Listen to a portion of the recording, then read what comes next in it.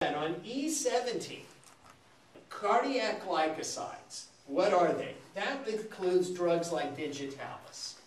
And DIGITALIS, digoxin, cardiac glycosides, they all mean the same thing. These are drugs used for, at least one of their purposes, is for heart failure. The definition of heart failure, of a failing heart, is a decreased cardiac output. That's the definition. A drop in cardiac output. Now why? Why is their cardiac output less than normal? Here are possible reasons. They've suffered an MI. What's an MI? A myocardial infarction, a heart attack. A heart attack, a myocardial infarction, means part of their heart has died. So is it understandable that somebody whose heart, part of their heart has died, is going to be pumping less blood than normal? So that's called a drop in cardiac output. Another cause is an arrhythmia, a heart arrhythmia. If somebody has an abnormal electrical arrhythmia of their heart, where their heart doesn't beat normally, so therefore they may make their cardiac output less than normal. It's given another cause of a drop in cardiac output is valve problems. So when those valves in the heart don't open and close the way they're supposed to, that results in a decreased cardiac output. So why did they give them this drug? What's digoxin do? Digoxin increases myocardial contractility. And you'd say, what's that? Boy, that felt good. It increases the force of contraction. That's what myocardial contractility means. Increased force of contraction. It makes the heart contract more powerfully. And that improves cardiac output. And by improving cardiac output, that improves circulation of blood through the body and reduces edema. Now, interestingly, digitalis not only increases force of contraction, but it also has the effect of slowing down heart rate. And because it slows down heart rate, digitalis, digoxin, can also be used to control atrial flutters and atrial fibrillations. So there's these abnormal electrical rhythms that some people have called atrial flutter, atrial fibrillation, and it's used, they use digitalis to control that as well. But in terms of heart decreasing, in terms of the main action of digitalis is to increase cardiac output. Interestingly, and this might be worth knowing, people on digitalis have an exaggerated gag reflex. It's just a weird side effect. All right, cardiac anti-arrhythmic drugs. What's an arrhythmia? What's a cardiac arrhythmia? A cardiac arrhythmia is abnormal electrical patterns in the heart. It's where there's abnormal electrical currents through the heart. And if the electrical current through the heart is abnormal, the heart doesn't contract normally. Now, why does the person have abnormal electrical currents in their heart? Either because of myocardial ischemia or myocardial infarction. All of these things are interconnected. Most of these drugs, the cardiac antiarrhythmics, reduce myocardial excitability. They basically they depress or slow down electrical activity in the heart. And quinidine is a drug that's used for atrial and ventricular arrhythmias. It's the most commonly prescribed drug, although there's some other ones. And you'll also notice lidocaine. And I think I've mentioned previously that when I mention the word lidocaine to you, the first thing that comes to mind is local anesthetic. But if you say the word lidocaine to a nurse or a physician, the first thing they think of is not a local anesthetic. They think of it as a cardiac anti-arrhythmic. Lidocaine is it is the most important cardiac anti-arrhythmic used in a hospital setting.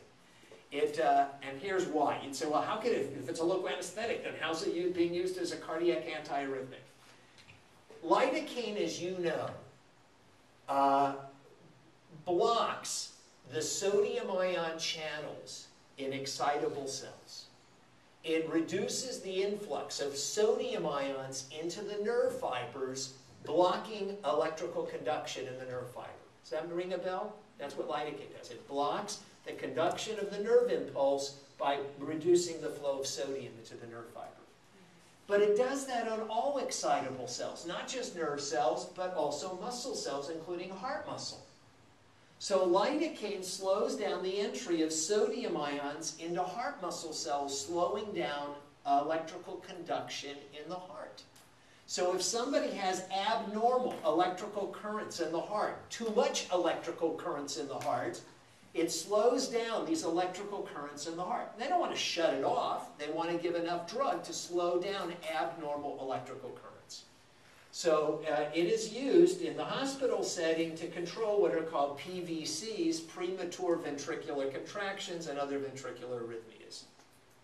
Incidentally, these adverse effects of lidocaine, this is why you have learned that when you give lidocaine as a local anesthetic, you know to aspirate up to make sure you're not injecting into a blood vessel. What if you did give the lidocaine into the bloodstream? So lidocaine is going to affect the heart. And the first place this is going when it enters the bloodstream is it's headed to the heart. And so it's going to slow down electrical activity in the heart. It's going to cause slowing of the heart rate. It's going to cause blood vessels in the body to dilate. You'd say, why would lidocaine cause blood vessels in the body to dilate? Because it interferes with sodium ions not only going into heart cells, but into vascular smooth muscle. All muscle conducts action potentials. Is that right? All muscle. There are action potentials in skeletal muscle, action potentials in heart muscle, action potential in visceral smooth muscle, including the visceral vascular smooth muscle in the walls of vessels. If it slows down the entry of sodium ions into vascular muscle, it also slows down action potentials and contraction. So it leads to generalized vasodilation.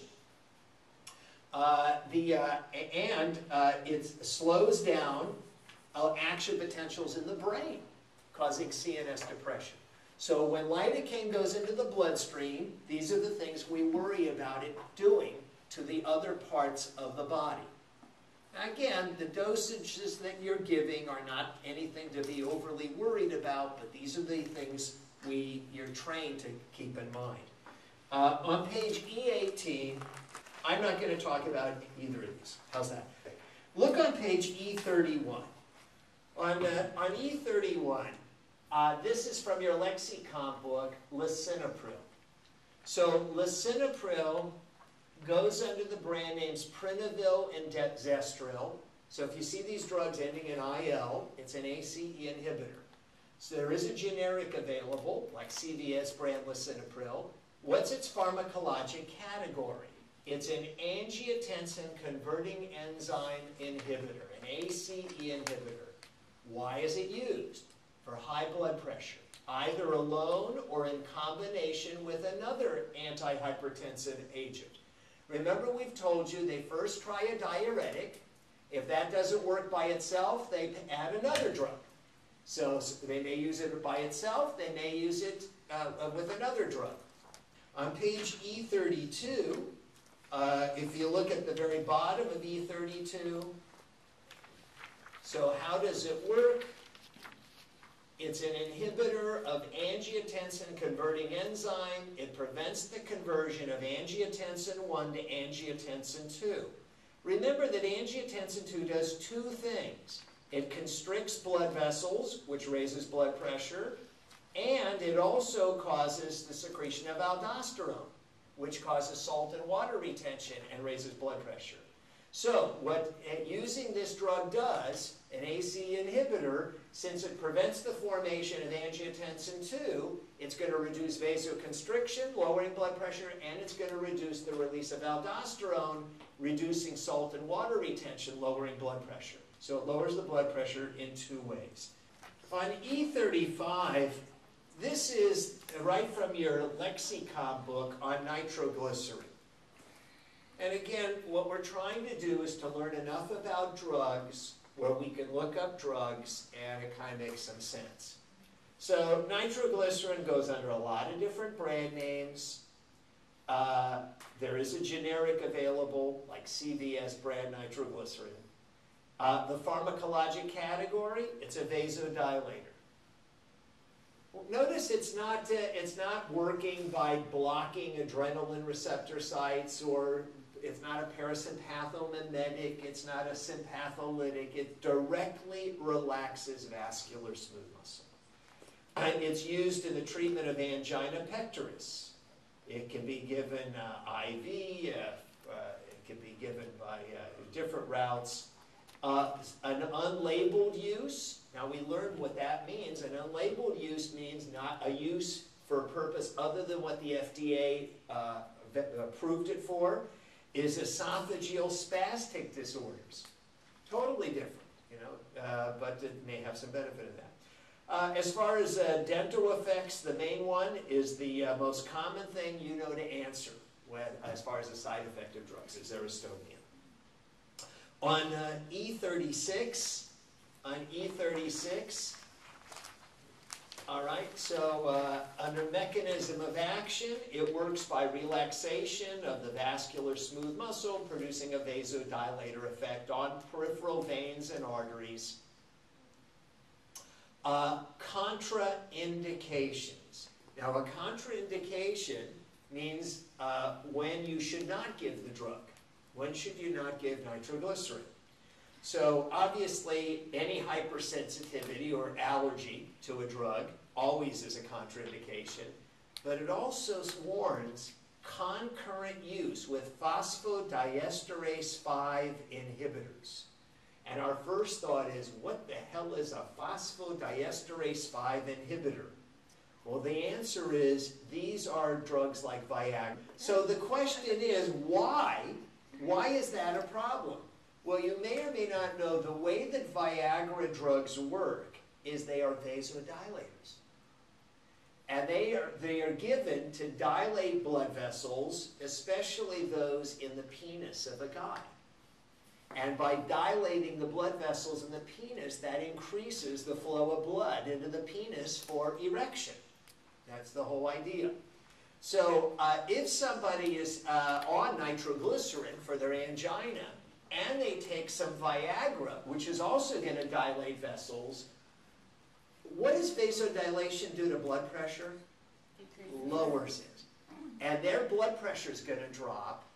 And if they're on a beta blocker, the big concern is the drop in blood pressure. If they're not on a beta blocker, the cardiovascular reflex center is going to trigger a reflex tachycardia, and their heart's just going to start skyrocketing as far as how rapidly it's going to have that reflex tachycardia. In drug interactions, it says avoid concomitant use of nitroglycerin with any phosphodiesterase 5 inhibitor, which are like the Viagra type of drugs. So I just mentioned that. In fact, on page E37, for sildenafil, that's Viagra. And so what's the pharmacologic category? It's a phosphodiesterase 5 enzyme inhibitor. What's its use? Treatment of erectile dysfunction. Notice, incidentally, it has an interesting unlabeled use. It is given to people with pulmonary hypertension to lower blood pressure in their pulmonary circuit. So it's interesting that people in the hospital who have pulmonary high blood pressure may be taking Viagra. But so that's why you always have to understand. You may look up the drug and say, I don't understand. They've got some cardiovascular problem, and they put them on Viagra, but they're using it for this purpose. Viagra for the actual purpose is for males, but for unlabeled use, is it only for males or for females also? No, it would be when they're using it for its action on the lungs. That would be for everybody. For everybody. Okay. Yeah, it dilates other vessels as well. It's primarily those in the penis, but will dilate other vessels as well. And on page E38, so again, I wrote at the very top of E38, just remember, generalized vasodilation lowers the blood pressure. So if you just start dilating and dilating, you really start to lower that blood pressure. The way that Viagra works, and in fact, for that matter, the way nitroglycerin works, They actually mimic nitric oxide. You may have learned in physiology, nitric oxide is a neurotransmitter released by some neurons that dilates blood vessels. And nitroglycerin and Viagra mimic that action in dilating blood vessels. And on E39, notice again, here is the warning on the Viagra description. Warning, avoid concomitant use of sildenafil, that's Viagra, with the vasodilators, these organic nitrates like nitroglycerin.